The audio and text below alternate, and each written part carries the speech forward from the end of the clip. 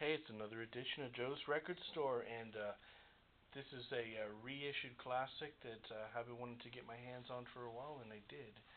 And this is a totally re-recorded, totally remade from scratch a version of the original Whitecross album, which was released in 1987, their self-titled debut, and years later. They got the bright idea to suddenly go in the studio and record it all again, and it was titled 1987. And this is when their debut came out, and this is still the golden age of Christian metal. And it wasn't flooded like you see now, And and how can I describe Whitecross? One of those, very bold evangelistic soapbox preaching bands. When you go to their concert, you're going to get lots and lots of preaching and word and the altar call, the whole shebang. And this is one of the groups that totally got me into the noise, aside from Striper, like everybody else.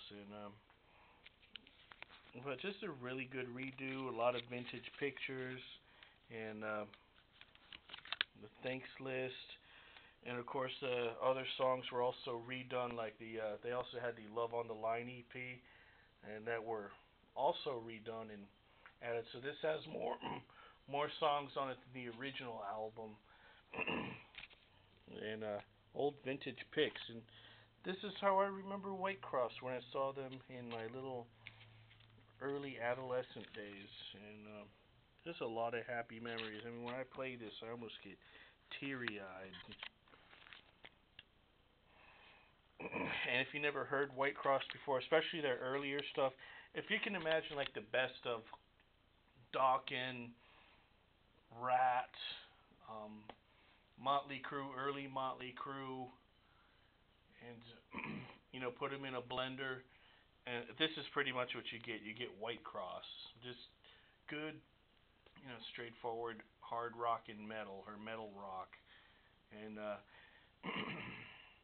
even though they didn't look as glamorous as their secular contemporaries, I mean, they're in a lot of ways I think they were better musicians. And Rex Carroll is a smoking hot guitarist. If you haven't seen him at show, you got to. And that's it for Whitecross. And I got a whole lot of Whitecross in the archives, as I said before, that I hope to bring home early next year.